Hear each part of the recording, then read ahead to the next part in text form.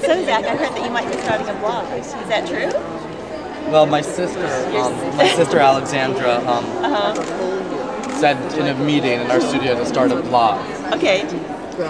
You know, and I had a very quick reaction to it. But no, I'm very fascinated with starting a blog. And what about it interests you? Maybe connecting? Well, talking to my customers and interacting with them and creating, you know, a forum for people to express their experiences wearing our clothing. And for me to be able to give advice and to create that internet experience for the customer. You know, and even with the fans, it's so important. You know, that's the line of communication, and the way that information these days is translated and transferred. So if you can get emotion through the internet, that's the big challenge. So you know, I have a lot of emotion and enthusiasm.